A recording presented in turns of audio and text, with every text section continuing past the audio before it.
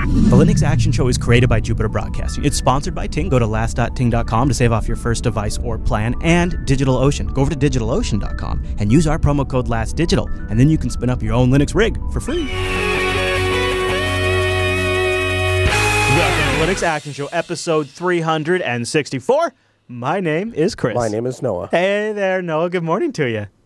Good morning, Chris. Noah, here's the big show. Brace yourself. Here it comes. Today, we're going to talk with the lead developer and founder of the Krita project. Now, are you familiar with Krita? I was sort of familiar loosely with it, but after talking with our guest, I realized this is one of the most amazing and impressive open source designing applications out there, and it's really about to get a lot better. They just launched a Kickstarter. We're going to see what is the goal with that Kickstarter, where's the project going, and how the heck are they going to actually make it faster and better than Photoshop. We cover all of that ground and a lot more in today's episode. Plus, in the news segment, a ton of Ubuntu stuff is breaking. CryEngine gets support for Linux. The chip computer looks amazing, and we've got a great feedback segment. But Noah, before all of that, the picks.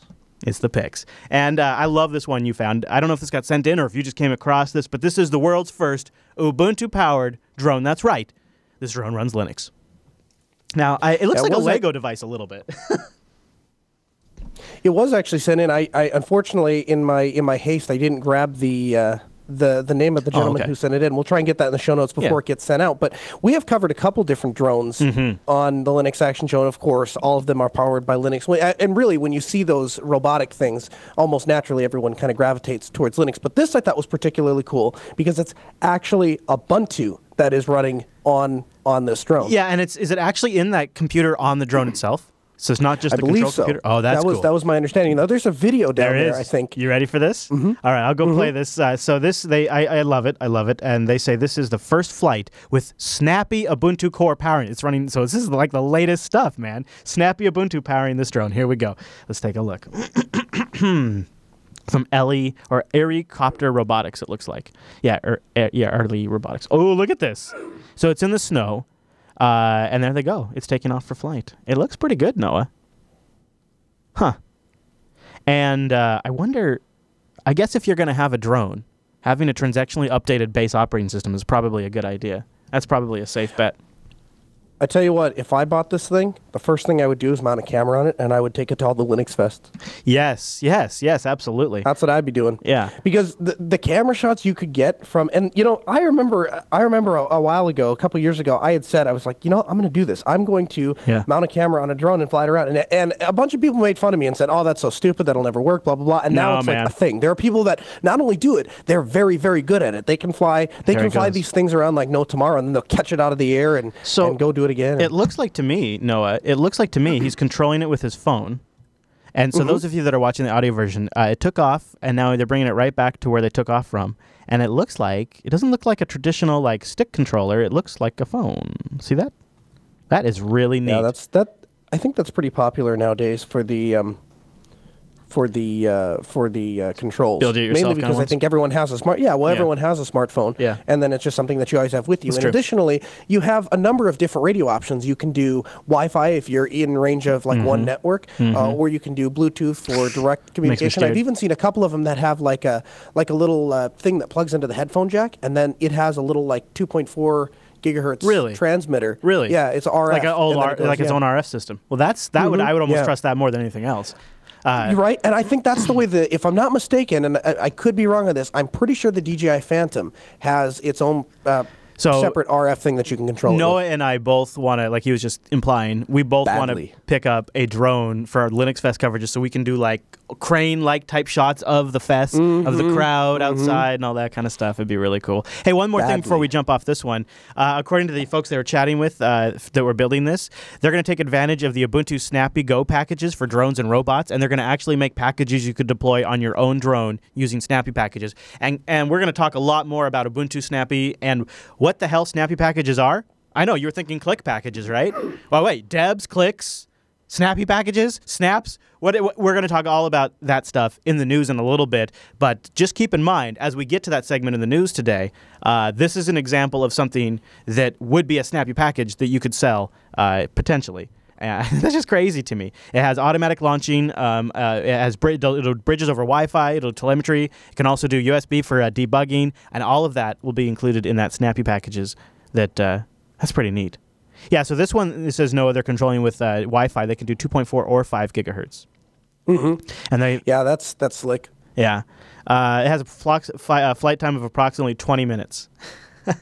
That'd be plenty of time to get the camera shots we need, wouldn't it?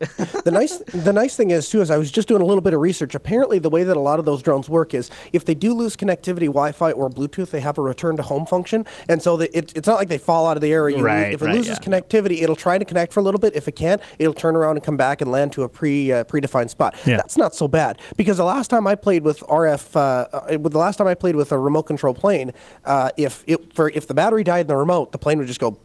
That was your plane. This copter here, this 4-wing copter, it's $399, but not in U.S. dollars, so I don't know what the conversion would be. And is it pounds? Yeah, or okay, so it's euros. So about $800. Euros. A little under that.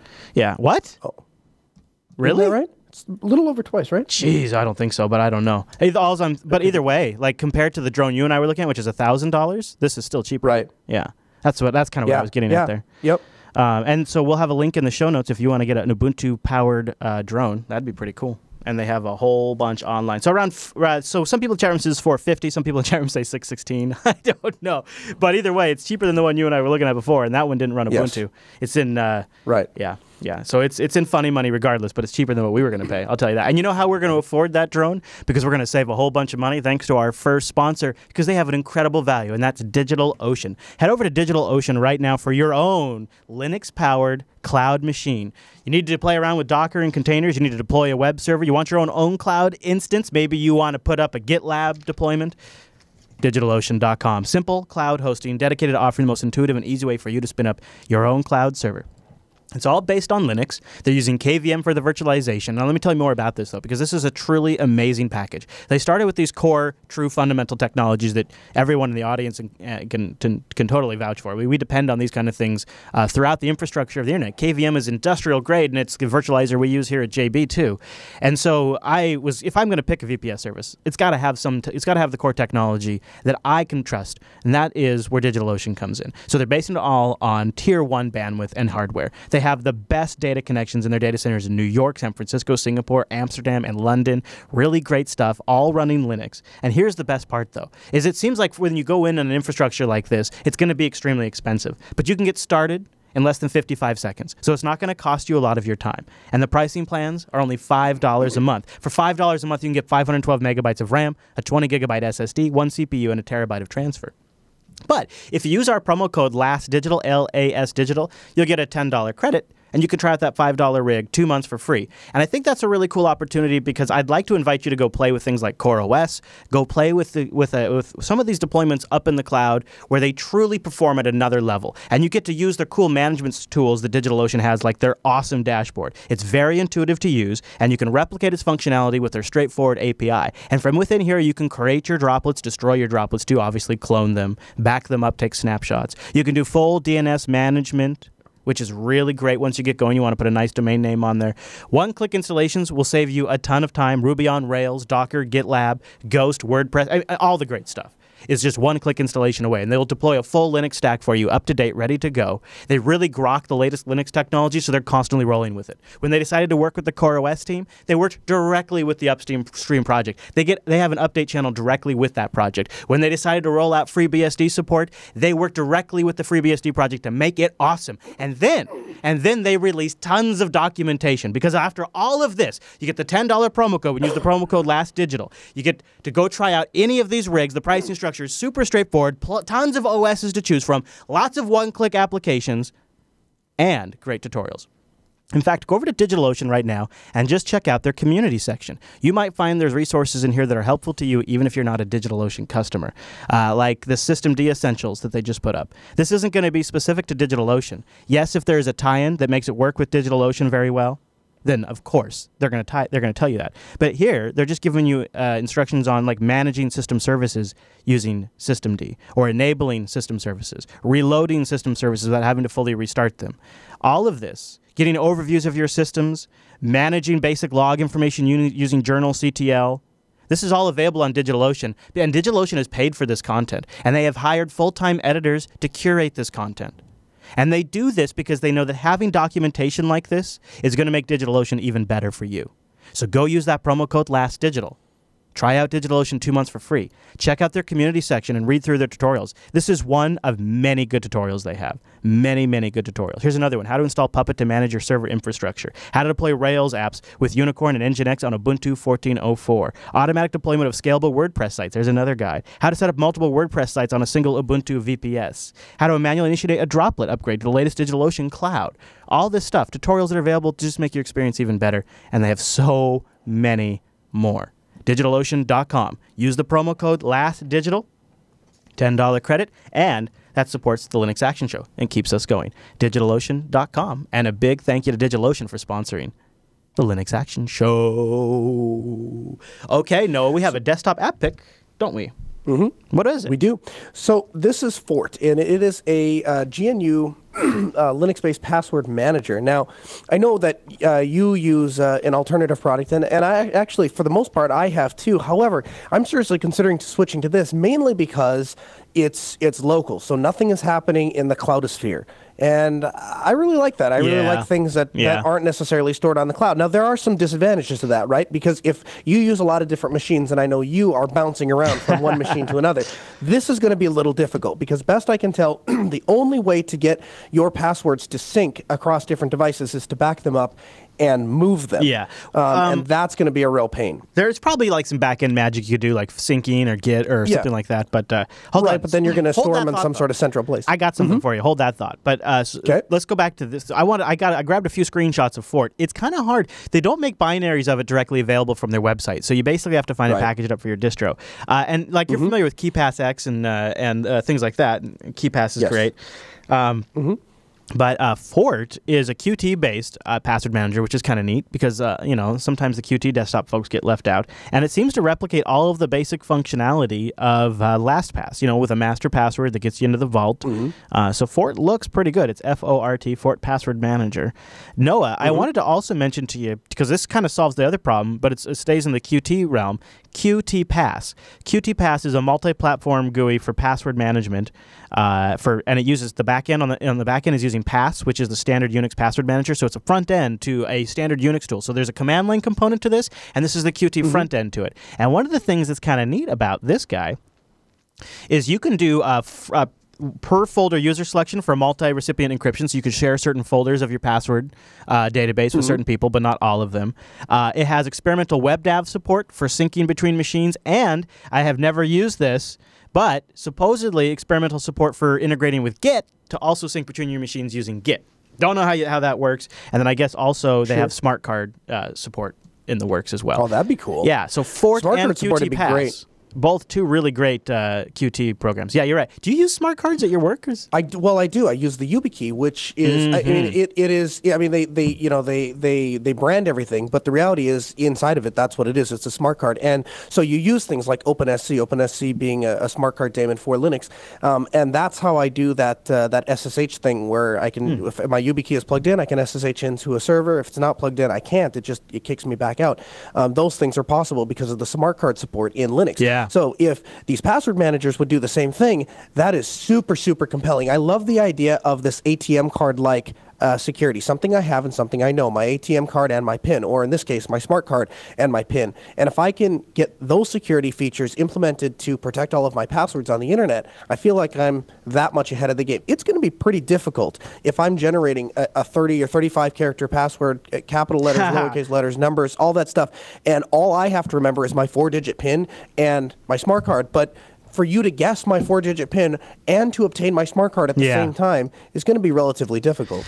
Now, Noah, it looks like Saucy Fox in the chat room uses the Git integration quite a bit. It says it's no problem at all. It just works off the file system, and it should be fine. Now, they on here are listing some of this as experimental, but I would agree if it's just working on the file system, it should be fine. Yeah. So Qt Pass or Fort, they both look really great. Fort looks a little more user-friendly. And Qt Pass looks a little more feature-rich, so it kind of depends on which one you need.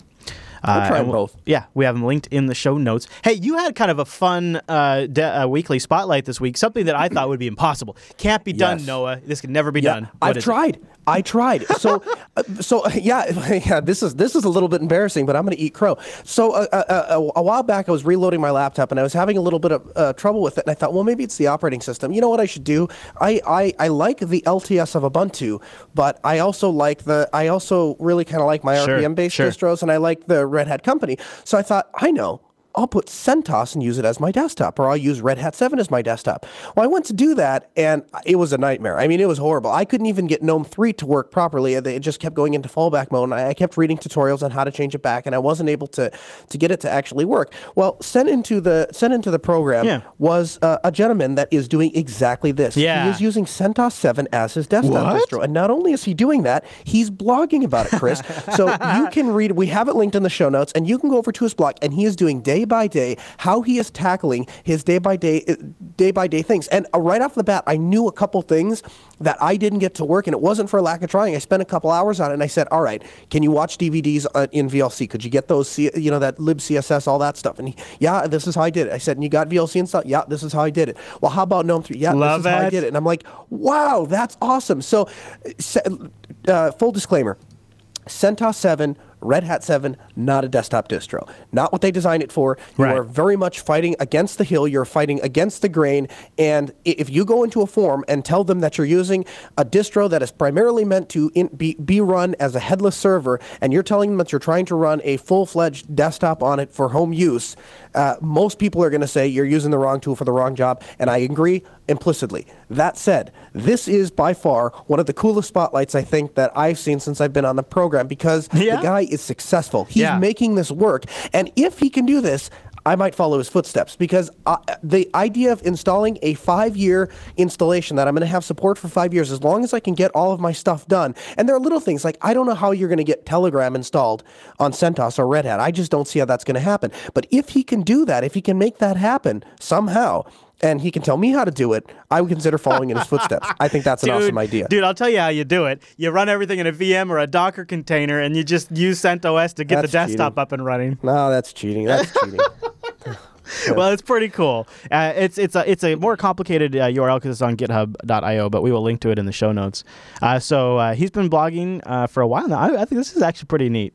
You should keep it up. Yeah, it's a super neat spotlight. It's a super neat project, and kudos to the guy for, I forget his name off the top. Cabby is the one that's doing it, right? Oh, cool. And so kudos to him for actually doing this. That is a true vote of confidence to Linux, probably even a little bit more than I have to go for a server distro like that.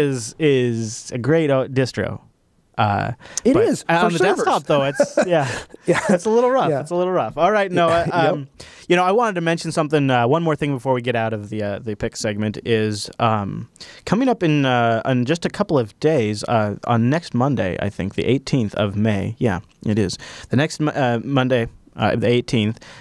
MS Build is happening in New York. Yes, I know, it's a Microsoft meetup. But we're going to have Michael Dominic from Coda Radio there. Kind of, Microsoft's been making a lot of noise these days around Linux. So he's going to go in there and get the scoop from the scene. He's going to boots on the ground kind of guy. And if you want to join him, if you're going to be in the New York area, you can sign up for the meetup. Go to meetup.com/Jupiter Broadcasting and hang out with some JB crew members and Mr. Dominic and discuss the happenings. I think that could be a lot of fun. So meetup.com/Jupiter Broadcasting. You can also sign up for the meetup page just for future events. This one's in New York. We'll have another one in the Seattle area soon. And one day, maybe Noah will have a meetup at the lake.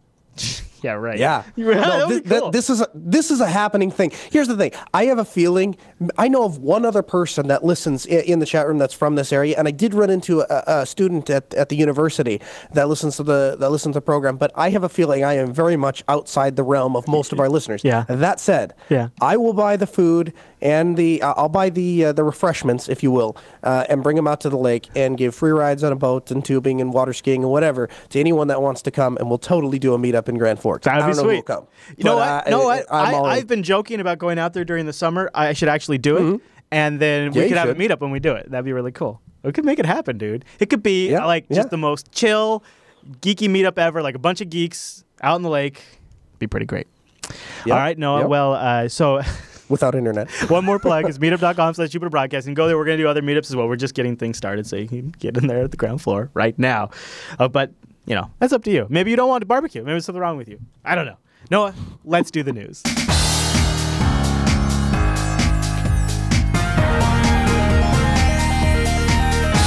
Hey, it's the news, and this episode is brought to you by Ting.com. Noah, Ting is mobile that makes sense. Ting is my mobile service provider, Noah's mobile service provider, and really the mobile service provider of the whole JB crew. Go over to last.ting.com. Hold on, there we go. Click it, last.ting.com. You see that? That's a good-looking site. Now you're going, Chris, bro, why am I going to last.ting.com? I don't know what Ting is. Why would I want to go there? Well, first of all, you love the show. Right, chat room, go there right now, last.ting.com. You go check that out, and I'll tell you, you're going to, right off the top, you're going to save $25 off some Ting service, or if you want to grab a brand new device, you're going to get $25 off that device. Now, I know your head's spinning. Chris, this is a lot of stuff. Come in. Let me tell you a little bit. Come here. Let me tell you about Ting. Ting, it's mobile that makes sense. Take everything you know about the mobile industry, what's been beaten into you. You've grown up in an industry that oppresses you, son, and I'm not even kidding. There is a duopoly out there in the wireless industry here in the U.S. Now, the situation might be different outside the U.S. In fact, sometimes I get comments from folks outside the U.S. and they go, I never knew how bad you had it in the U.S. No, you've probably heard this. I never knew how bad you guys had it in the U.S. until I heard your Ting ads. People outside the U.S., it's not quite as busted for them, but here in the U.S., right, it's terrible bad. The situation's real bad. Let's start with the fact that mobile is one of the most important expanding markets in technology in the last 5 years, right? Easily 7-8 years now. It's just critically important, and especially as our wired connections get more and more gummed up, as competition evaporates there, more and more onus goes over to the wireless.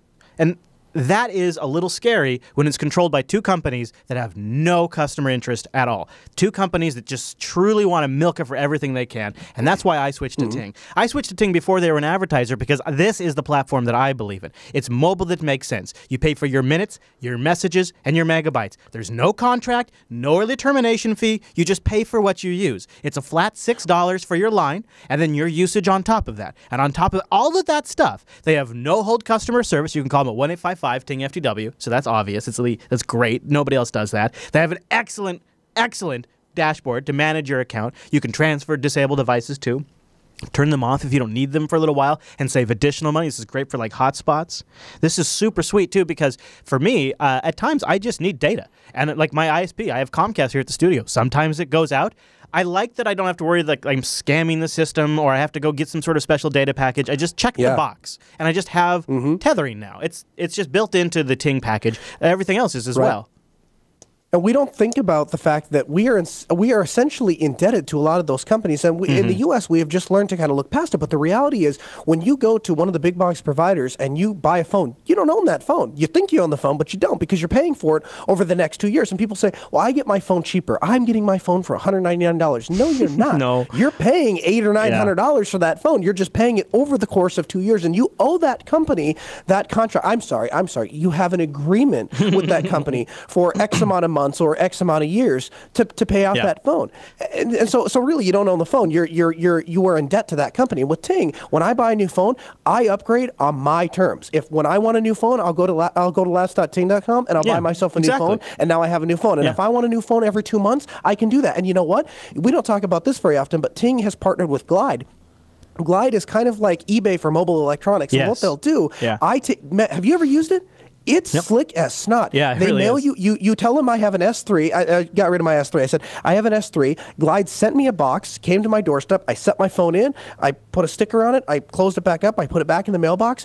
They deposited the money. They sell it for me on their website, and then they just give me the money, and then I used it to go then buy another phone on Glide, which they found for me from somebody else, packaged it up, sent it to me. I opened it up. I ended up having a problem with it, put it back in the box. They sent it back and sent me another one, everything was all taken care of. Yeah.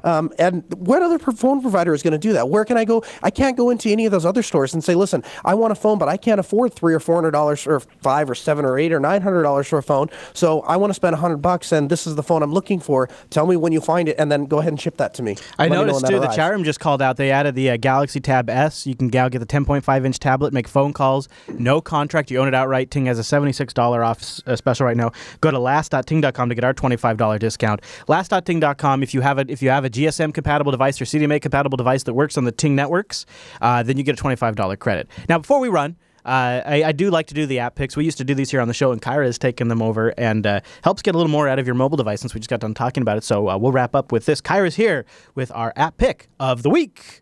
Kyra, hold on. Kyra's wearing sunglasses, Noah. Kyra's wearing sunglasses. All right, I don't know what this is about. Okay, hold on. Okay, all right. That sort of threw me off when I saw that. Kyra, take it away with the app pick of the week. Can you take your selfies to the next dimension? Yes. I'm Kyra, and this is the Ting app of the week. That's 3D. That's great. Let's face it, photography would be a lot better if we could manipulate it at our whim. That's precisely the idea behind Fuse, a new app that allows you to take pictures that are interactive. The end result is pretty cool.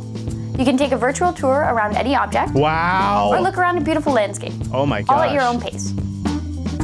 It's like VR. Fuse is very similar to Instagram or Vine. The real difference is how you take the pictures you share with the Fuse network. Rather than just taking a still photo, the app presents you with 4 directions of possible movement. It's up to you to figure out how you want to take that picture. You can capture something that's tall by tilting your camera up. Neat. Or you can pan left or right to capture a landscape. Look at her go. Conversely, you can move around an object. There's plenty of possibilities, and we recommend checking out what others have done to get future ideas. Once you record your movement, Fuse stabilizes the video and converts it into their format. Oh my god. Add filters to the image, tag it, and leave a comment. You can even share to Facebook, Twitter, or Tumblr. Once posted, others can experience your Fuse by tilting their phones. Oh Pretty my cool, gosh. huh? Fuse is currently in beta. However, from our testing, it works pretty well. We've started a Ting Fuse that you can follow, which gives you a new perspective on our upcoming devices and office shenanigans. What? Fuse is free for Android and iOS. Get it today and let us know what you think. Also, don't forget to like this video, subscribe to our channel, and tune in next week. Until then, see you in the third dimension. FYUSE. I wonder if do you have to have the Fuse app to view the pictures and post them on Facebook? It's like Instagram. Yeah, okay. It's like Instagram. But that's pretty neat. That's like holographic Instagram. Last.ting.com to get your discount. Go start saving right now. I've saved over $2,000 in the last 2 years. You can see how much you'd save too. They have a savings calculator. Last.ting.com. Big thanks to Ting for sponsoring Linux Action Show.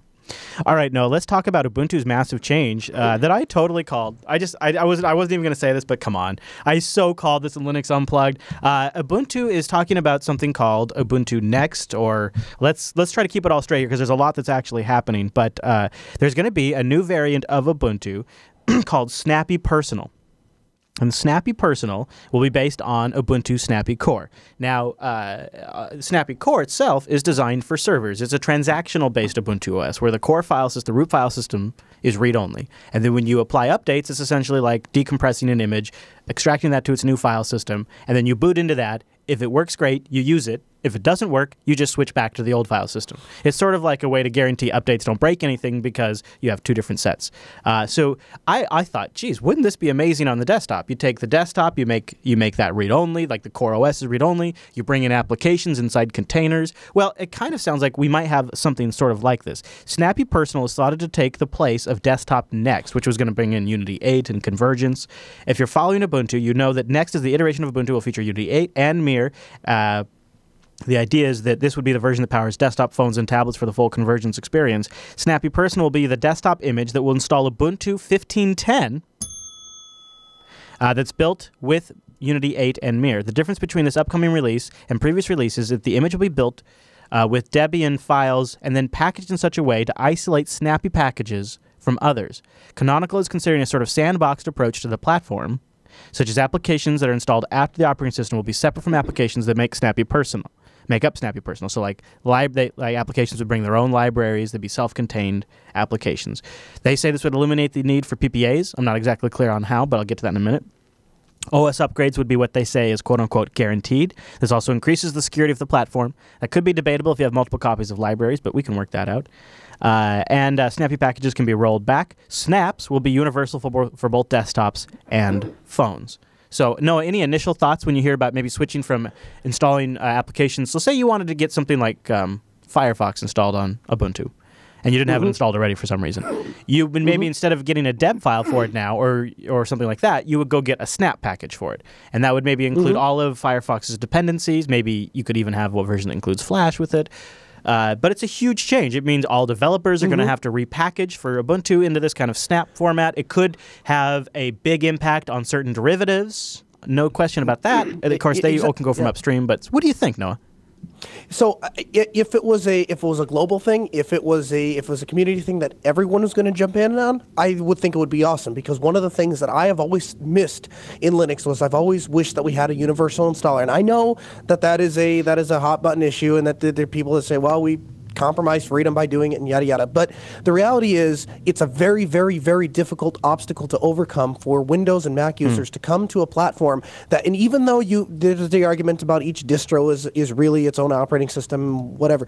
If it was spread across all Linux, I would be more in favor of it. To me, this seems like one more step where Canonical is just getting that much further away from what everyone else is doing. And that'll be great if you're an Ubuntu developer and you're using Ubuntu on your computer and you have Ubuntu customers only, then I guess this is a really great step forward. And so, being that Ubuntu is the biggest distribution, then, or at least the most popular distribution for most people switching, then I guess that's a really good thing, and we should be thankful for it. But I have a hard time really getting too excited about it, because it sounds like it's only really going to apply to Ubuntu, and I'm sure their answer to that would be, well, other people could implement this if they wanted to. Yeah.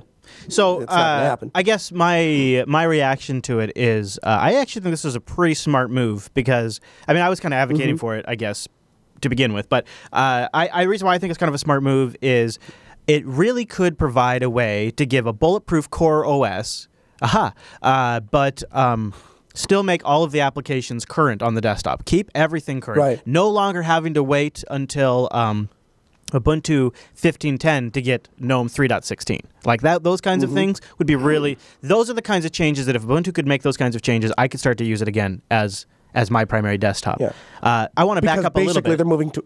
Oh, go ahead. They're moving towards... you're saying that because basically they're moving towards that rolling idea that you like. Yeah, and isolating the core OS from the applications, just like FreeBSD does, just like can be achieved on Core OS itself. But what I wanted to back up and talk about for a second was I don't think it's going to be that big of a change, really, for end users. So you're going to get these applications, you're going to discover these applications through the new Software Center. We've discussed in Linux Unplugged last week that essentially I think the current plan, things are subject to change, the current plan is the Ubuntu Software Center is going to be phased away. It's going to be end-of-lifed when we go to the next version of the Ubuntu desktop. We're going to take what's available on the phone today, expand that to make that available for the desktop. That'll be how you get these snap packages, is through this. Now here's the component I'm not very clear on, and I would really like it if anybody in the chat room could clear this up for me, or if we have anybody from Canonical in the chat room today. From what I have read, it appears to me that the back end of this new Snaps packaging system is proprietary and locked off to Canonical. That anybody can implement a front-end Snap installer or client to access that back end, like their own store or their own command line utilities.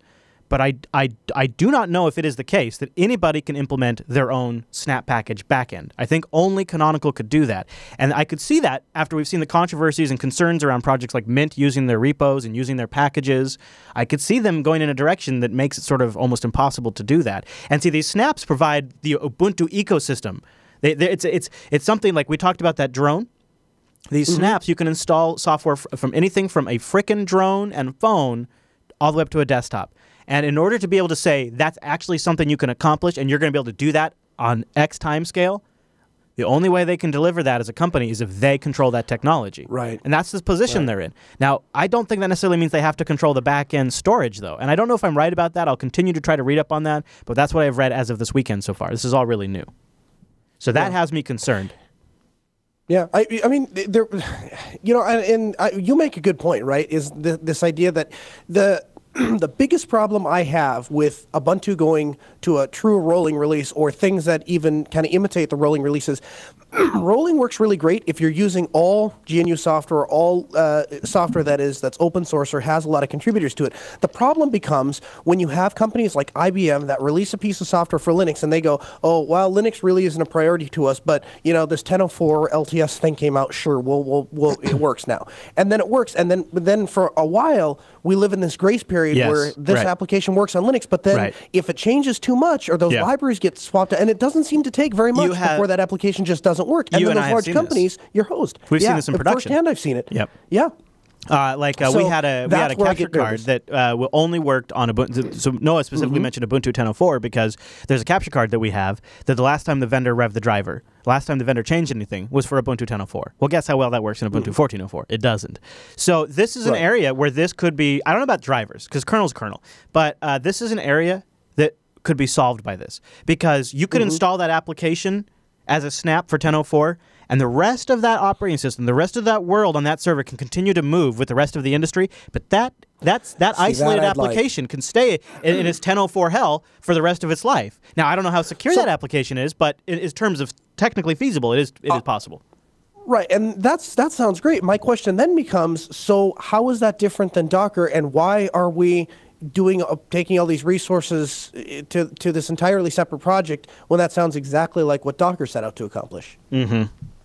Well, this is also a package manager and a store repo, and it's a wider. It is an interesting thing that we're gonna have to keep watching because I feel like I have a little bit of whiplash because I was just starting to wrap my head around click packages, and I thought we were moving to click packages, and now we have snaps, and I think snaps are the 2.0 version of click packages. So clicks isn't really going away, as it's just sort of changing into snaps. I think it's kind of. Wouldn't that mean they're going away? I guess, yes. But then I don't know. Replaced. So it's a story that we'll continue to follow, and maybe we can get some clarification from our friends at Canonical. Maybe Popey will join us on Linux Unplugged on Tuesday and set us straight. I bet he has the inside scoop. He could probably tell us. All right, so we'll have more links in the show notes if you guys want to read about that. One more Ubuntu story. Noah grabbed this one. Ubuntu plans for Python 3 by default in Ubuntu 16.04. Do you think this could affect you at all, Noah?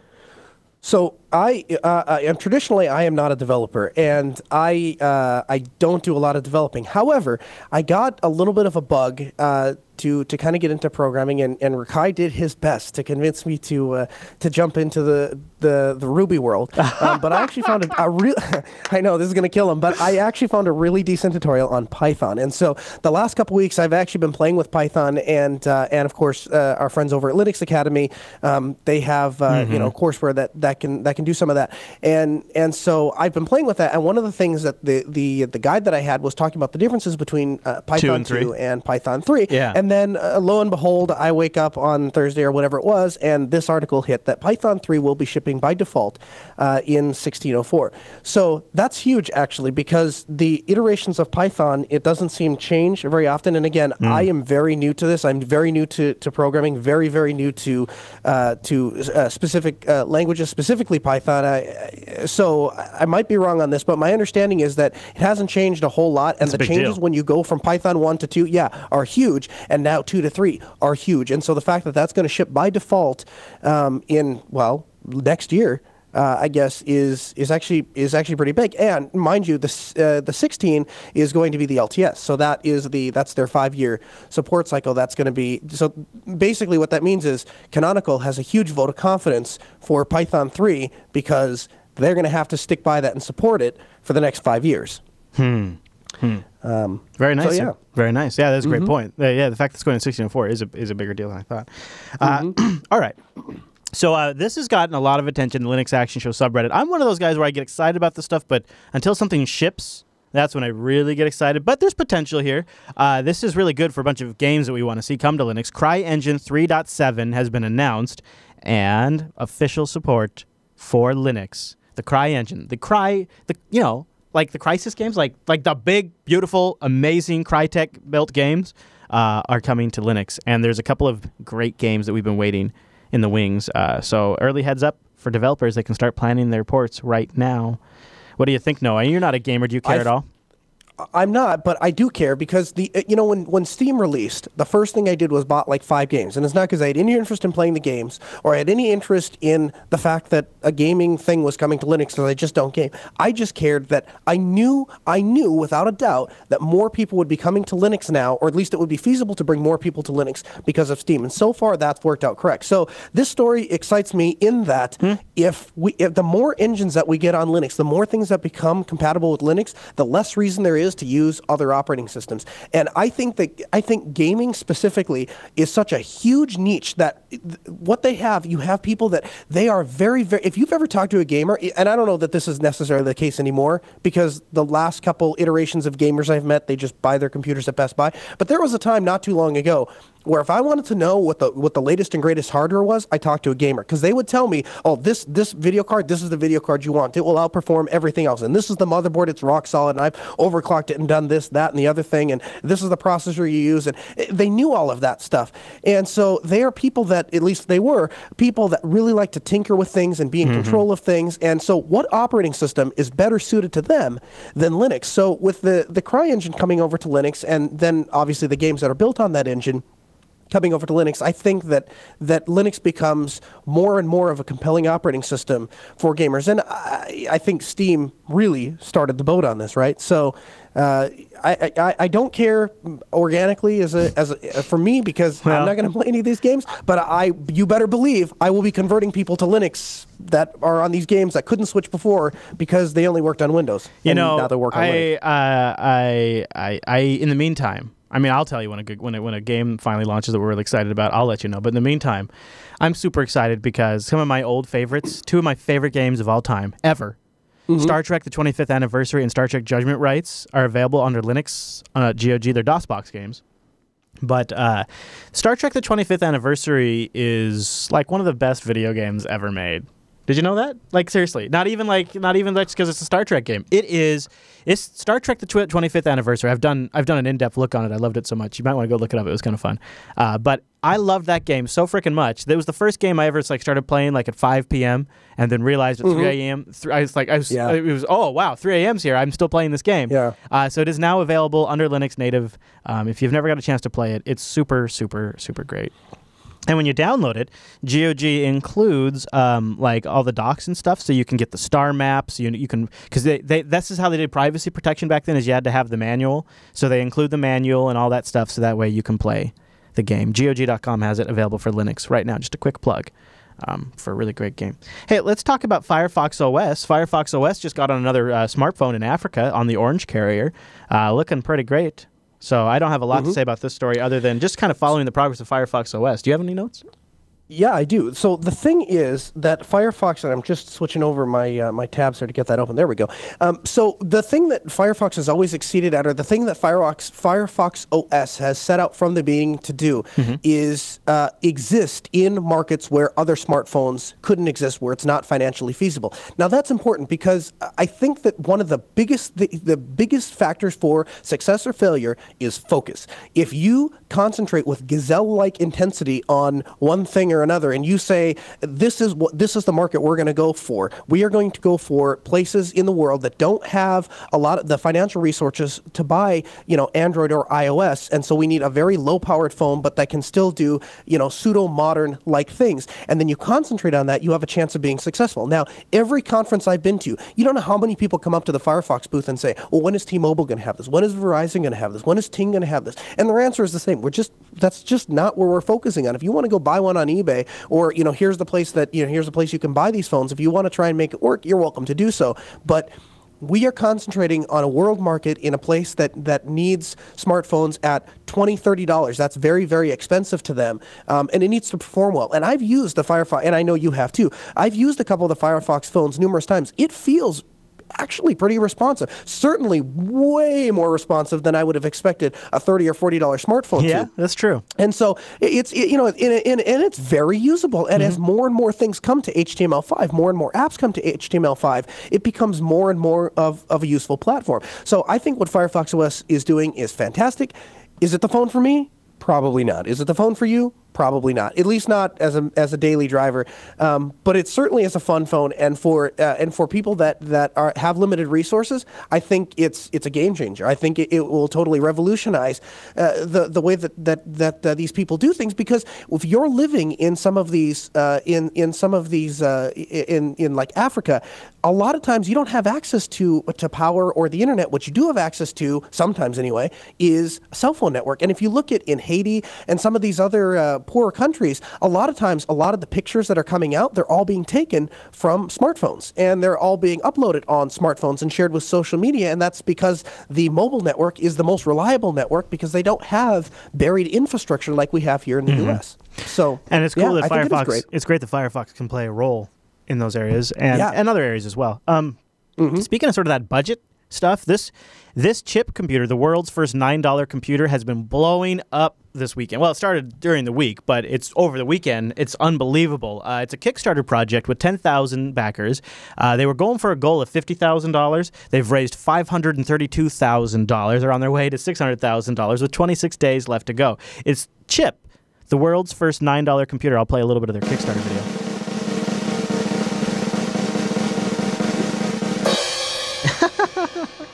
That's pretty cool. This is Chip, the world's first $9 computer. Connect over composite, VGA, or HDMI. Chip does computer things. Save your documents to Chip's onboard storage. Surf the web over Wi-Fi. Play games with a Bluetooth controller. But wait, there's more. This is Pocket Chip. It makes Chip portable. Take Chip, put it into Pocket Chip, and you can use Chip anywhere. That's so cool. You might have noticed Chip looks a little different than every other computer. Yeah. Because we built Chip to fit into your projects. And we're so excited to see what you can do with a $9 computer. Kickstarter, we need your help. To make Chip for $9, we need to buy components in extremely large quantities. Help us make the $9 computer a reality and back Chip on Kickstarter today. Thanks. So the chat room points out they've raised $10,000 in the last hour alone. So this is a Linux-powered computer called Chip, and it's designed to be able to put it into your existing projects. It does computer things, which is a cute way to put it. And you probably guessed it. Yeah, it can run Linux. 1 gigahertz processor, 512 megabytes of RAM, 4 gigabytes of storage. It's got Wi-Fi 802.11bgn and Bluetooth 4.0. I like that it works over composite, too. I like the portable Chip computer. And it looks like whatever desktop Linux they're using, I noticed that it has some sort of compositor because the Alt-Tab switcher has a nice little animation effect. What you think, Noah? Are you impressed by Chip? Yeah, I am. In fact, I am impressed by anything. See, the thing is, the trend is shifting back, and I'm very happy about this. There was a time where, and I'm sure you were at this stage too, where you went and you found the hard drive that you wanted, you found the video card you wanted, you found the motherboard you wanted, you put all these things together, and you built something. You didn't look at the computer as, what things can the computer do for me? You looked at, what things can I do with the computer? And somewhere in the last couple of years, that has shifted, and this stupid fruit company has come in, and everyone just goes, I just want it to work. I just want to spend a lot of money, and I just want it to work. I don't want to have to work for it. I don't want to have to understand these things. And now we're going back. Now we're going back to this. Excites the ham radio operator inside of me. Give me a tiny little computer, and don't tell me what to do with it. Don't tell me what it's capable of. Just let me figure it out. Let my mind, my creative mind, figure out fun things that I can do with it. Let me build it into something, build something out of it. Right. And, Intel had that... They had that I forget, it was the Minnow board, and they showed us how you can SSH into it and close a pair of contacts. You know what the first thing that came into my mind is? I could hook that up to my garage door. Yeah. And then I could, in my driveway, open my laptop up, SSH into my garage door, close the contacts, and open my garage door. Now, is there any practical reason to do that? Absolutely not. Is it really fun and geeky and nerdy and it cool fits into your workflow? I think so. Yeah? I think so. I don't think it ever fits into my work. I don't think there's ever a time when I could just push the button or I could open my laptop up. But it's a fun thing to do. And the fact is, these people, the people that make these $9 computers, those are the people that are enabling the people like me that want to play with stuff to come up with the next big thing. Because I can't afford to spend $300 or $400 or $500 on a computer that may or may not work for a given project. I'll throw $9 at something and say, well, let me try this. Let me try this project. So and if the whole computer blows up, not the end of the world. Tell me you wouldn't want to get this for maybe yourself or your kids here. It's called look at this Pocket Chip. So this is that we saw this in the video. Turn it into a Game Boy? Yeah, it's got, look at this though. It's got the GPIO pins exposed at the top of the thing. So you can still get to all the GPIO input right there, which is incredible. It's got holes here at the bottom for pencils, which can also be used to prop it up. This thing is the coolest. It's got a strap, so you can put it around your wrist. It comes with a 3,000 milliamp battery, full QWERTY keyboard, rugged molded shell, fully open source. Although I've heard some people questioning if the bootloader is open source, but the rest of it's fully open source, which is pretty neat. Yeah. And you know, is Richard Stallman's his hard line in the sand is if I'm not mistaken, and please, Freedom people in the chat room, correct me if I'm wrong. He's okay with the bootloader being a blob as long as it can't be changed, right? He's okay with a firmware being static as long as it can't be changed. I don't know if that's actually true. I could be wrong about that. I don't know if that's actually true. I think that might be the case on one of his laptops, though. I think that's why you're saying it. Yeah. Okay. So Chip, it's available on Kickstarter. They don't need your money, but you might as well back it because everybody else is, and you might as well get one for $9. 26 days. I turn it into a little portable Game Boy. That's what I'd do. Yeah, especially on that little pocket chip. 512 gigahertz. I could do that. Yeah, you could. You could. All right. If you'd like to make the news even better, Linux Action Show, go over to linuxactionshow.reddit.com. Submit stories there, comment or vote. All of that goes in to shape our news segment. And Noah, with the news all done, let's go talk to the founder of the Krita project.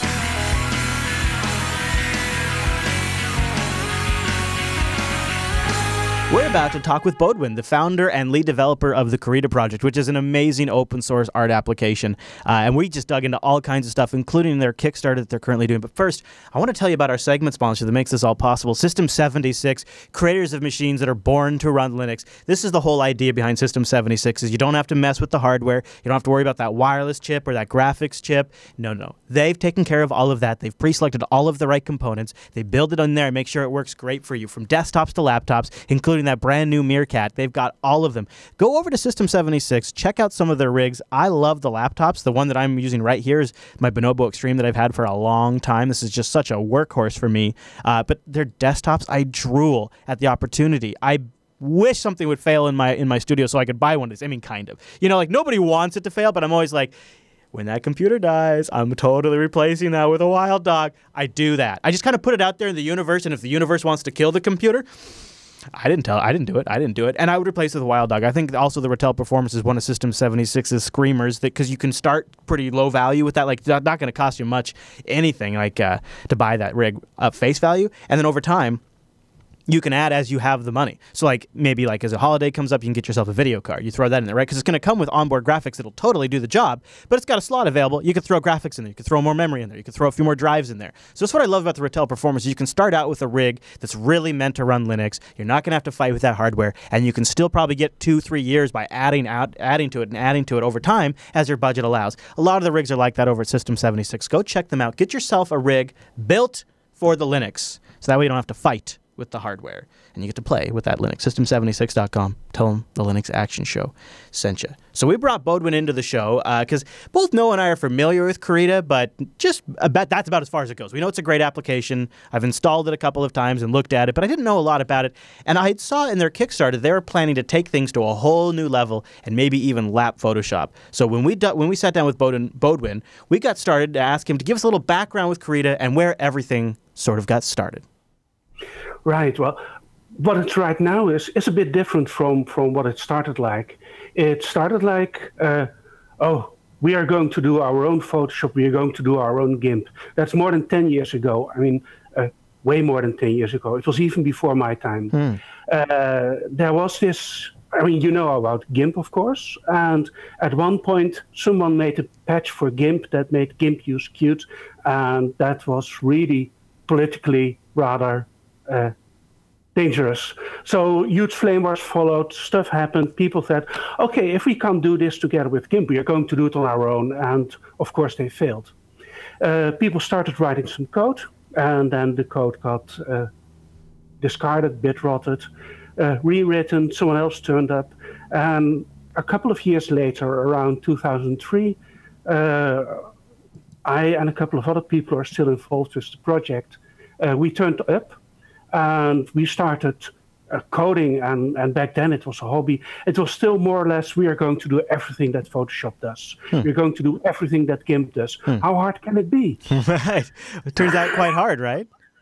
Yes. A couple of years later, around 2007, 2008, we realized we really had to focus. You can't do everything, not if you want to do a good job. And we decided to focus on painters, on illustrators, comic book artists, people making matty paintings for movies, visual effects, textures. So creative painting, not taking an image and making the nicest photo there is of a landscape or a model. We were really going for painting from scratch. So tell me, why specifically did Krita decide to focus on the idea of actually creating an image rather than focusing on manipulation? Because by then we realized that GIMP was actually doing a really good job already of being an image manipulation application. And we had this student from Slovakia, Lukáš Tvrdy, and he had done his thesis on Krita brush engines. And that meant that we already had a lot of code that was focusing on painting. And last but not least, it's what I'm interested in most myself. I mean, there over my shoulder is my pot of real life brushes. Yeah. So what I'm hearing, I guess, is that we have a lot of photo or a lot of image tools. We have GIMP, we have Scribe. Obviously, I'm an Inkscape user. So I guess what I'm hearing is that we have to have these individual tools, and then as a community we work together. And how does Krita fit into that model?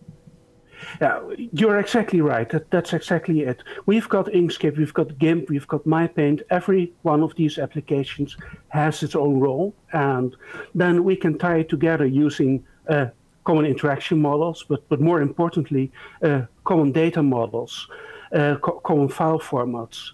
So around 2007, at the Libre Graphics meeting, the Libre Graphics meeting was in Toronto this year. I couldn't attend, but back then we sat down together with GIMP and MyPaint people, and we decided to create the open raster file format.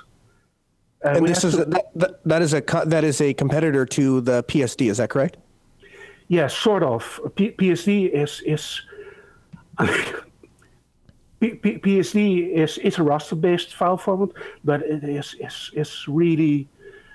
It's really proprietary. So our open raster format, it's basically just a zip file, and it got some XML inside that describes your layer stack, and then for every layer you got a ping image. So it's simple, it's smart, it's simple enough that we can implement operability between GIMP and MyPaint and Krita, Blender these days also. So talking about Blender, some people might say that you're essentially copying Blender, or that you're kind of embarking on their turf. How does Krita fit into that? Well, in one sense, I'm really copying Blender. I'm looking at what Ton Roosendaal does with Blender and how he decides to make his project grow, and then I think that's a good idea, and I will do that as well. On the other hand, I mean, right now we are focusing on animation, 2D animation. That's something that Blender obviously also can do.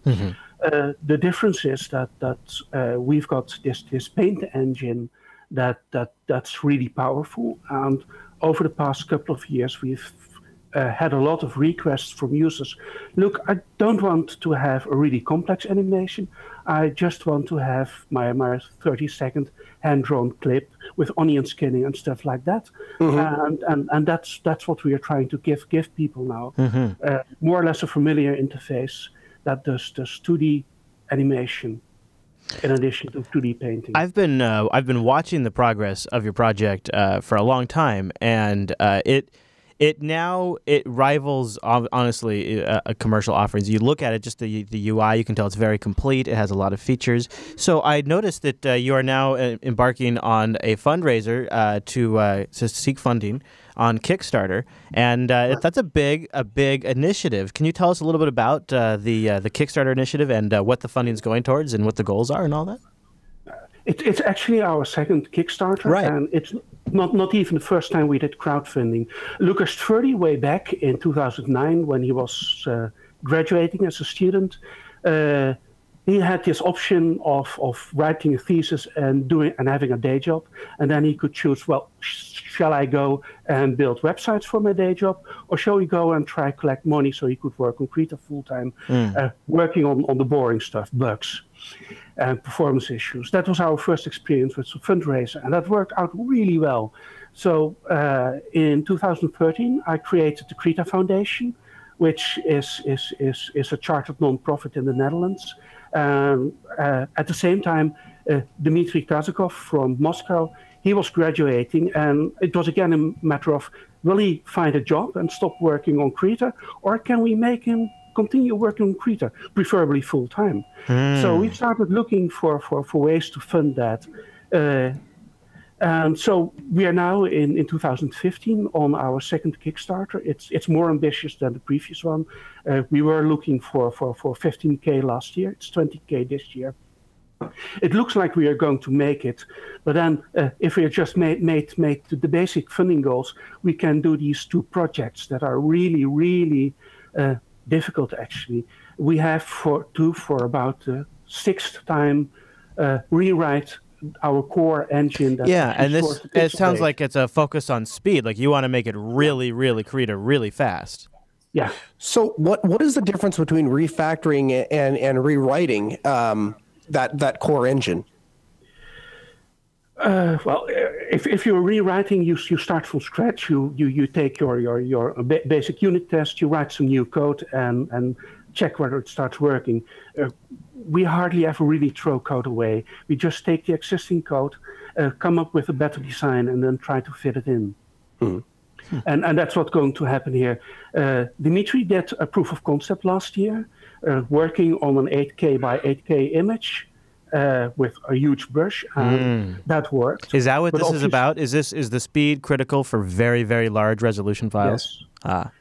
People keep working on bigger images. Sure. I mean, in 2003, we thought, well, 1024 by 768 pixel image. That's quite big. Yeah. Well, I mean, the reason why I ask is because I didn't really realize it, but it sounds like without staying aggressive, this is an area where open source could pretty quickly fall behind, because the commercial offerings have a commercial incentive to continue to push that support forward. So it's kind of important that we have an open source offering that also continues to push that forward. So adding to that, Chris, too, I guess, what things do you look for going forward? What things are missing in the open source image world that you want to add or that you want to bring to the community? Well, there are a bunch of features we really know we need to add to Krita. The most important thing right now that prevents a lot of people from actually moving to open source is integration. Because we're all separate projects, it gets really hard to... well, this is a good example. What we are seeing on the background is David Revoix's comic. Yeah. And he is using Krita and Inkscape. Yeah. He's using Krita to paint, and then he does the text balloons in Inkscape, and then he has added some scripts to do the translations. It works, but it's not smooth enough. It's not something he had to build that. You can't go to someone who's used to using Adobe tools and tell them, right, you have to have this application, that application, and write it together with a shell script. Yes. Yeah. So even if they're not exactly the same, and maybe you can't take somebody who has worked with proprietary art tools and put them into to a realm where they're going to use these open source tools, but can people that are using open source tools, can they compete with professional artists? Do you think they can compete in the ever growing and very competitive field right now of graphic design? Yes. I mean, I'm sure they can, because I know they do. I meet those people all the time. There's David Revoix, who's been open source since 2009. But there's also Raghukamat Raghavendra. He's doing commercial illustration in India, and he's 100% open source. There's a guy in Brazil who's 100% open source as well, and he's doing covers for all those magazines. So yes, it is possible. You don't have to sacrifice quality, but you might have to sacrifice some time to talk to the developers of the tools. Bodwin, speaking of international publications, I understand that the first Krita book came out in Japan. Could you tell us a little bit about that? It was a complete surprise. We didn't know anything about it. It's awesome. I got it from the from the author. No, that's wow. nice of him. Oh, that's awesome. It's lovely. I can't read Japanese. Oh, okay. But it's got lovely images in there. So when it came out, I was like, this is so weird. Is this going to be a bunch of Wikipedia articles and tutorials all bound up together like we had before on Amazon? But it's a real book. It starts with explaining this is free software. You can download it. It gives you the freedom. And then goes through the interface, explains everything. It's really cool. Does it have Kiki the cyber squirrel? No, well, it's some images inside, but it's mostly those really cute manga girls. So okay. I had just a couple of questions about the project from the funding and things like that. Could you give me an idea of the size of how many folks are regularly contributing to the Krita project? I assume yourself, and about how many others? Can you give me an idea of the scope of the project? Yeah. There are about a dozen people who regularly contribute code at all levels. And then there are lots of people who are working on the website doing resources. And sometimes the two mix up. One of our Summer of Code students this year, she started out doing tutorials, and then she got really fed up with a bug in our color selectors and started working on that. And now she's going to do a brush engine for 3D texturing. That is so exciting. I really want to say that I really appreciate the work you guys do. My mom is a graphic artist, and I've always fantasized one day about moving her entire workflow over to Linux. And I think when that happens, because I still believe it will happen, this Krita will be an essential application for her Switch. It was for my wife's Switch too. She was looking for something to do some of this kind of thing. This is perfect for her. So I really I can't wait. I'm going to go over to the Kickstarter project. I'll back it right now. Go search for Krita on Kickstarter. We'll have a link in the show notes. At the time of this recording, 406 backers.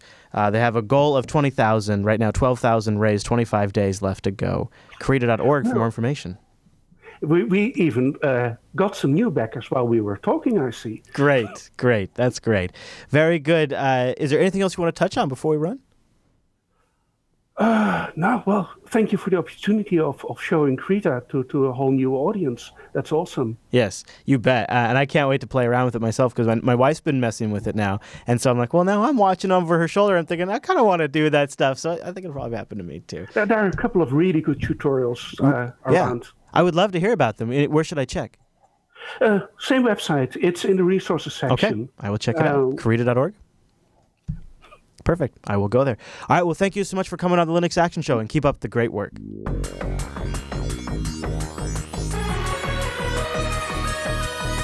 That brings us to the end of this week's show. But Noah, before we get out of here, we got some emails to get to.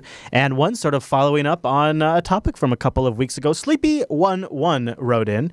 Says, a longtime follower of JB, I'm truly glad to hear that I could make a difference by supporting you guys. Just knowing that there is one person that could be switching to Linux permanently might be worth it. So this is about the MacBook Pro that we sold on eBay. He said, I already own a System 76, and the MacBook Pro I might give to somebody who's a Mac user who I want to switch to Linux, which is why I wanted OS X and Linux on it. Thank you so much for the feedback, knowing how much my support helped motivated me to keep giving back to JB Sleepy11. So this is, for those of you who aren't familiar, my wife Angela switched over to Linux. We first put her on a MacBook, and it just felt like if either Noah and I were going to use it as our day-to-day driver, it'd probably be fine. We could tinker with it from time to time. But for her, we just really wanted her to experience Linux trouble-free. We didn't want her to think of Linux as that OS that requires tinkering. And so we decided to sell the MacBook on eBay and then use the funds raised from that to buy a Yoga 3 for her and have her try that, which has been a much smoother experience for her. So I'm really glad that Sleepy's getting use out of that MacBook. And it's going to stay running Linux, too, which is really cool. Exactly, and that was what hit me about the piece of feedback was the person who bought it was not somebody who kind of casually watches the show, but really they're a Mac user. No, this is a Linux user, and he's still going to beat that thing into submission to run Linux, and that was super exciting. Now, since you bring it up, I actually kind of wanted to go into that a little bit. So apparently there was some kersnuffle in the chat room about why when you walked out of the house you said, Noah, go ahead and put Ubuntu 14.04 LTS on there with GNOME. And then when you walked back in, somehow Antergos wound up on the laptop. And so I understand that there was a little bit of confusion. And then right after that, like immediately following, it was like the laptop works. We gave it to her. And then, oh, by the way, we're 3 days late planning for Linux Fest Northwest. So we kind of launched into that. And I never really got a chance to debrief you on that. So basically what happened was I went to install Ubuntu with GNOME. And I texted you and said, hey, what version of GNOME do you want? You said, I want 3.16. I said, all right. So I tried to install 3.16. Turns out 3.16 doesn't ship with the LTS. All right, no problem. I can get a PPA and do it. Well, actually, that PPA that we found, 404s. So that wasn't working. So now I have a fresh install as of like 5 minutes, and I already have a 404 for a PPA. So that wasn't really good. So that's fine. We'll use the older one. It's no big deal. Yeah, all right. 3.14 so then I go to install... Then I go to install Numix, and I open up the Software Center Numix. Well, it costs $2.99. Not a problem. I don't mind. I'll contribute $3 to a project I like, especially to get Angela on Linux. Well, wait, I have to create an Ubuntu account to do that. Well, what account do I use? Because if I use Angela's email, she's going to get the confirmation, which I then won't have. If I use mine, then my account is permanently tied to her computer, and that's not really the way I wanted to do it. So, okay, fine. I'll worry about that later. Wait. I've lost internet. Why have I lost internet? Oh, it's in airplane mode. Why is it in airplane mode? Something turned into airplane mode the way that Broadcom chip works. So Rakai's sitting next to me, who is, if no one knows, he's like the master of Google. In fact, he like invented Google secretly. So I said, Rakai, use your Google foo and find this out. So in like half a second, he's like, okay, I found the answer. What you need to do is boot off of a live Fedora install. And that's the way to turn airplane mode back off. And I'm like, what? And he's like, yeah, the way the Broadcom thing works, it won't work in Ubuntu. You have to use Fedora. And I'm like, no. Here's what I'm going to do. I'm going to put Antergos on the computer, and if all of this other crap doesn't happen in Antergos, we're just going to stick with Antergos. So I put Antergos in, and the Broadcom thing just worked right off the bat. So all of those problems, coupled with the biggest factor, which was Angela was like, she was super happy that she was using real BA Linux. It wasn't this dumbed down stuff. It was actual Linux, and she was so excited to grab Linux by the balls, screw this horn stuff, grab Linux by the balls, and now we're going to take that away and go back to Ubuntu, which by the way has all these little issues that just wasn't going to meet what you wanted to do. And I'm thinking to myself, I looked over, I have Ubuntu 14.04 running on my laptop at the studio at that point, and I'm like, I am having challenges figuring out how to get the Numix theme on there with this account thing and all this other stuff. How's it going to be for you if you ever have to reload this thing, or if you have to go and troubleshoot something to do this on Ubuntu? Well, that's how she wound up. Now, to avoid all the feedback, yes, I am aware there is a Numix PPA. You don't have to get it through the Software Center. Yeah. Right. You can go get it. Okay. Yeah. But I follow what you're saying, and and so far it's working fine. So it hasn't been an issue so far. Now Don S. wrote in with a book, Noah, like the next American novel. It's unbelievable. Can you summarize Don S.'s email into the show here? Yeah, so Don S. wrote in, and he said he was on a forum, and he had posted about Windows 10 on the Raspberry Pi, and he said his post was, "This is absolutely horrible. In my honest opinion, the Raspberry Pi has promoted computing freedom by removing the price barrier for a computer. At the same time, it introduced software freedom to the Pi by giving their first taste of open source freedom. You may say nothing has changed, but it has. Give it to a kid who is eating garbage, a choice between candy and a piece of fresh fruit, and see what happens. This is another example of how Microsoft gets their hands on something wonderful and turns it into a steaming pile of..." At first, the reply, and then, so anyway, what ends up happening is they deleted it. They deleted his post and said that, and I thought that was totally valid criticism. I think that is completely accurate. I think it is. I think it's valuable for anyone that thinks it's no big deal that so Microsoft. So if I'm following, he was responding to the Raspberry Pi folks saying, "I'm not really happy with Microsoft getting involved with this." Yeah. Exactly, which, by the way, I think is spot-on criticism. Yeah. So then he wrote in to the Raspberry Pi Foundation and said, hey, I've enjoyed your post on the Raspberry Pi blog. Today I responded to the post about Windows 10 on the Raspberry Pi, and then he included the text. I noticed that the post reply has been deleted. Is it because you found it offensive? This is something I feel quite passionately about. I am a software mentor at a local high school robotics team, and I have been promoting the use of Raspberry Pi and similar projects, teaching programming to kids. I'm hoping that your organization does not stifle opinions on the future of computer freedom. If this is the case, RaspberryPi.org partnering with Microsoft, a company who's been prosecuted for a number of unfair trade practices, I will need to select a different tool for teaching computing. Now, that, again, is very, very eloquently put. I think he hits the absolute nail on the head. And it's something that I responded the same way. I just couldn't formulate a thought as succinctly as he put it. Microsoft getting in bed with the Raspberry Pi, I think, is overall a bad situation, because if Microsoft's they use the shotgun approach, put Windows on everything, get everyone interested in Windows, and then even if people don't like Windows, they'll stick with it because it's what they know. Yeah. And this is the Raspberry Pi was the one thing that started to set us apart from that, because people were saying, yeah, well, Windows is great, but A, it doesn't run on the Pi, and B, the Pi is I'm learning about Linux. And then once they kind of got into that, then there really wasn't a reason to get back out, because the Pi was what they knew. Here's the problem, and now that's changing. I track your concern. I do follow what you're saying. How can we be a free and open source community if when people want to come and get involved, we say you're not allowed? You just can't. It doesn't work like that. You can't have one and the other. And I mean, Microsoft has every right to play in this field as anybody. And to be honest with you, what I would ask you to ask yourself is it.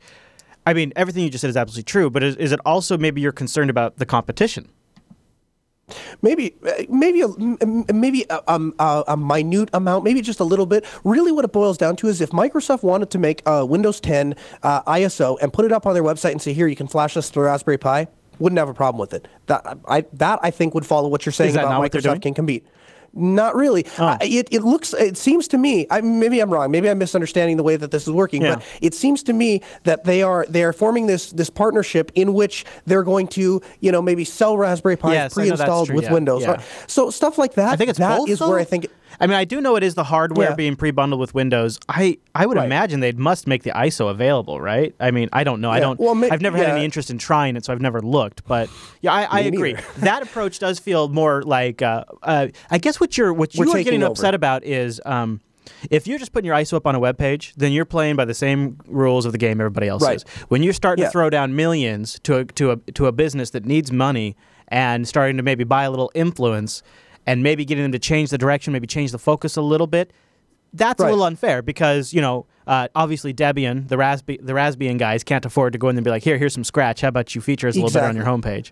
And how about we'll give you the SD card for free if you sell it with the Pi. When you sell a Pi, just go ahead and throw this little SD card in here that has everything installed. Yeah, they can't afford to do that. And here's the thing: Microsoft would have no freaking interest in the Raspberry Pi if it hadn't taken off because of the hard work of the open source community and the Linux community that made it a useful tool. It was just this stupid little circuit board that was selling for $29 on the internet by some Yahoo that wanted to teach kids about computing. And now that it's taken off, now it's, we can make money off of it. So now we're interested. Sounds so now like we'll throw money at.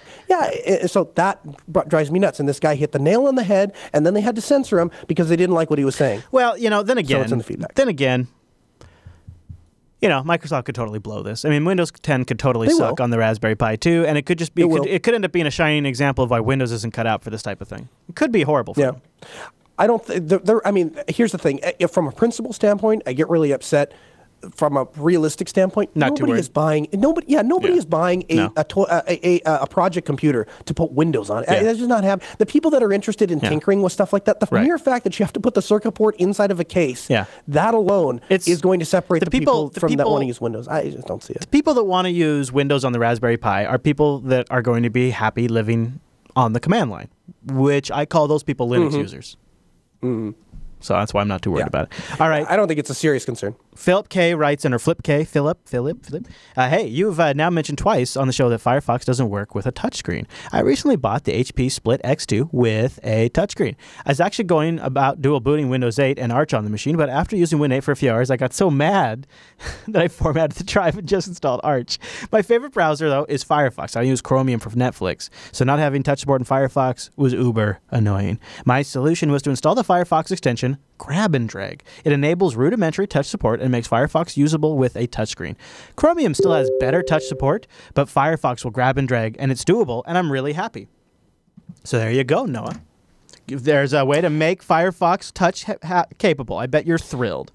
No, I'm not thrilled, and here's why. And I wish, if I could go back through the shows, through the entire history of the Linux Action Show, there are a couple of clips I would grab and keep in my personal collection to load up at night and laugh at. And one of them would be when you went to do the Firefox show. Listen, here's the thing. There are a few times, well, I shouldn't say few times. I agree with you the majority of the time, but there are a few times where I am sitting at my computer screen screaming, he nailed that. He nailed that. He's totally on. And the last time that happened was when you went to the Firefox challenge, and people are inventing new extensions to make Firefox a usable browser for you. And then when it crashes, as you correctly pointed out, well, then everyone says you have too many extensions. So yes, I understand that there's an extension. I was already aware of this extension, as I'm sure you were aware that this extension existed for drag and drop, and it has been around for a long time. However, Firefox still doesn't actually have the same touch support that Chrome does. An extension for Firefox will enable you to have the same extension for the same support that Chrome has. And I am saying this as a Firefox user. I don't use Chrome. In fact, I hate Chrome. I exclusively use Firefox. But even when we sat down and you were showing me that monitor, there's no comparison. Chrome is a better browser for touch support. I like my pinch and zoom. I like it, Noah. Yeah. It's just that simple. Yeah. But I am really glad to see that there is at least that extension, because during the faux show, Angela sits here and she uses Firefox, and sometimes she'll reach over to do it. Woman. And she's using Firefox on her Yoga as well. So, and the Yoga has a touch screen. So I think I'll install that for her, so she gets a little basic. You know, I would send, if she was in your neck of the woods, I'd say, Angela, go to Altispeed. Go to Altispeed to get your needs taken care of. In fact, Angela, whenever you have a problem, just call Noah. Go to Altispeed. Right, Noah? Send her your way. And make sure you get the laugh in at the end. Yeah. I don't know if you remember that from the interview. But if you're in the Grand Forks area, give us a call. We'd be happy to help. That is nice. And Noah will show you how you can pinch and zoom. Vroom, vroom, vroom. That's right. Vroom, vroom, yeah, that's right. Yeah. Over at altispeed.com. And on Firefox, nonetheless. On Firefox. You could also follow him on Twitter. He's at Colonel Linux on the Twitter. I am Chris LAS. And you can email the show. Go to jupiterbroadcasting.com, click the contact link, and then choose Linux Action Show from the drop down. But you know what's even better? That subreddit, linuxactionshow.reddit.com. Woo, I love that subreddit.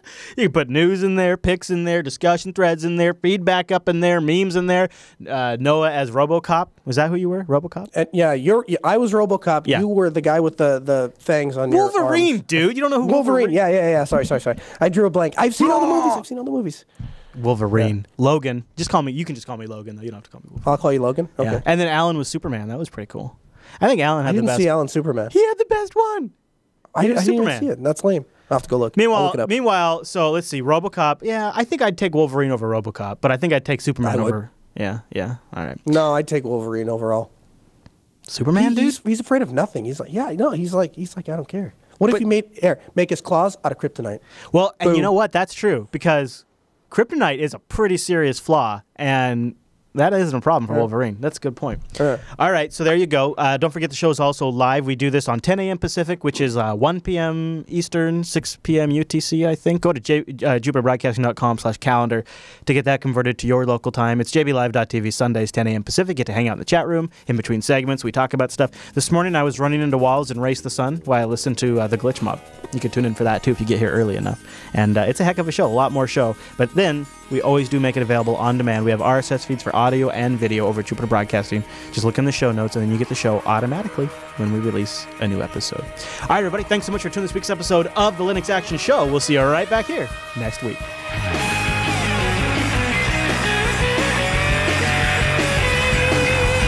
To all the moms out there from the Linux Action Show and the chat room, happy Mother's Day, moms. We love you.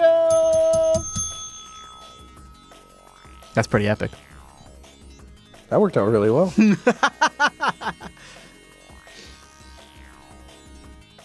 Yeah, that's good stuff, Jared. That's good stuff.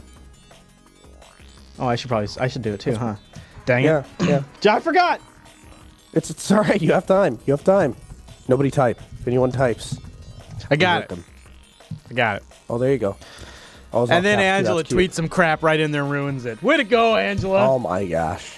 So I got to tell him the whole story because, no, you don't even know this part. Yeah, I don't. So every morning, because I'm either doing Tech Talk today or, and actually Friday morning, I canceled Tech Talk because I needed a down morning because I was going on a hike, supposedly.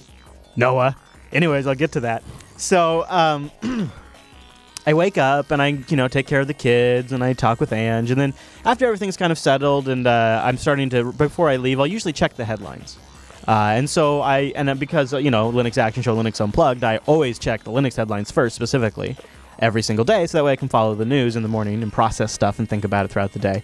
And so I start by, going to like Linux Action Show subreddit and I see something on there like, something about a Krita interview. And I'm like, oh, people found out we're interviewing the Krita developer. But I didn't really read the full thing because I'm still kind of waking up.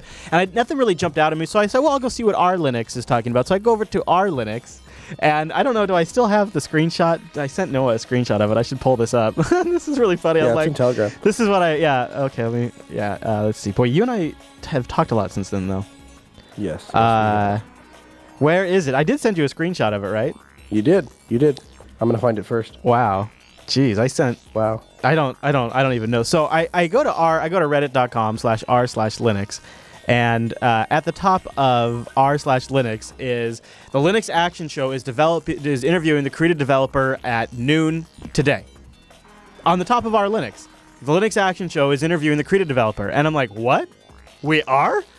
I didn't know I was going to be live at noon interviewing the Krita developer. Like, I'm finding out about the interview and when it's going to be live at the top of R Linux that morning. I'm like, so then I go to Twitter and I realize like it's being discussed on Twitter. There it is. There's the screenshot. And and then that from Twitter made it over to R Linux, and then from R Linux it made it over to the Linux Action Show subreddit, and then basically it's like, okay, well now we're committed. Now we've actually got to do it. And I'd already made plans that morning. I was going to go on a hike because Washington's freaking beautiful. So and to clear my head and just, sort of relax a little bit. So I sort of made the hike a little bit shorter, but managed to make it back about a half hour before the interview. And then when we got live, our guest had some issues and we had some miscommunications. He ended up being like 40 minutes late anyways. I probably could have done the whole hike. But in his defense, I don't think he was actually late. I think it was miscommunication. He was waiting on Skype. There was a bit of a miscommunication. That's part of the thing when you have producers set things up and then we're trying to relay things. I had no idea any of that had happened.